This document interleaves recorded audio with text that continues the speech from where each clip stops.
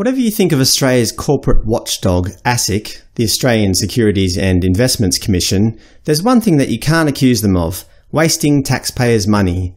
Unless you think that spending a wad of taxpayer cash on updating their logo is a waste of money. Let's take a look at their old logo. Yeah, it looks okay.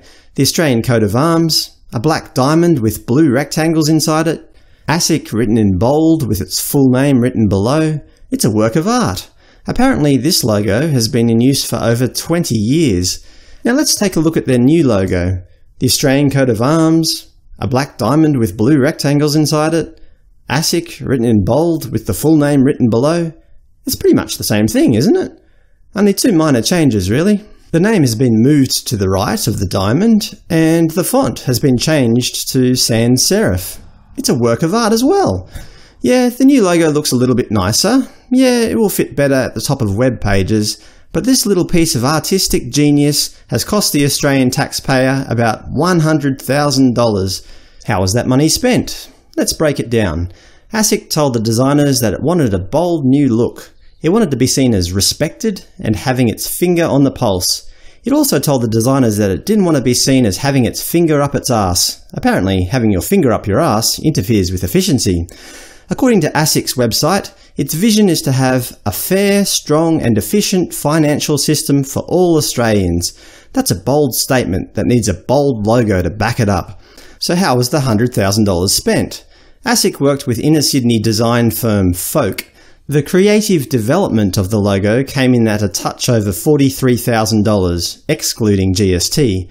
Design and asset development cost almost $60,000, which included new stationery templates, banners, and its online homepage. A web design update costs just under $3,000. Man, I should get into logo design. Should ASIC, our corporate regulator, be spending $100,000 on a new logo, when instead it could have used that money to employ a new investigator to focus on our rotten banking system, or go after corrupt mortgage brokers? ASIC's Matthew Abbott, Senior Executive Leader of Corporate Affairs, stated, "We're introducing the changes gradually as stationery is exhausted and other materials, such as signs and banners, are replaced. The existing brand and font had not been changed in over 20 years and was not always suitable for use in digital channels such as social media and online." ASIC insisted it was trying to save taxpayers' money during the logo changing process. I'll tell you what, I could have saved them a lot of money. Go to the website Fiverr. They do professional business logos for like $30. But then again, if ASIC did that, I'm sure the media would have had a field day. I can imagine the headlines now. ASIC spends $30 on new logo design using freelance website Fiverr. Taxpayers outraged. Government departments. They can never win.